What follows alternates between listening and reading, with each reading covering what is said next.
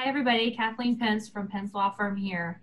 Now, if you've watched some of these videos before, you know that we've talked about how important it is to have your estate planning documents in place, like your power of attorney. But what happens when you have a family member who needs help and doesn't have the power of attorney in place? What do? So today we're going to talk about adult guardianships. An adult guardianship is a way to help your family member when they need it most.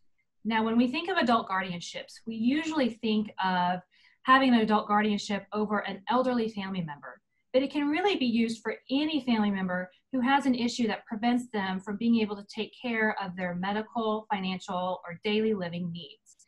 This can be anything from dementia and mental illness to cancer.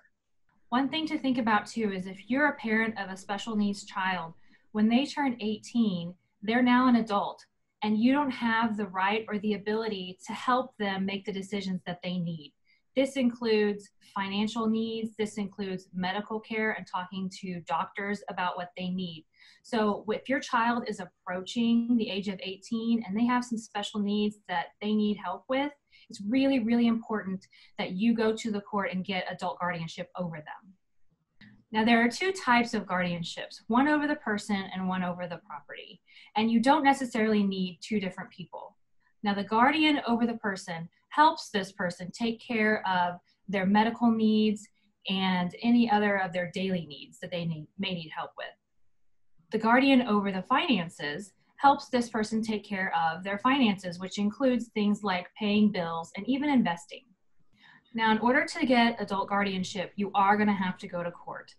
And the person that you want to get guardianship over has the right to come to court and say whether or not they want you to be their guardian. But ultimately, it's up to the court to decide who is the appropriate person to serve as guardian.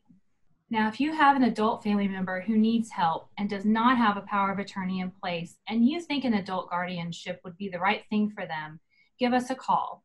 We have helped many families navigate this process and help their family member keep their dignity throughout.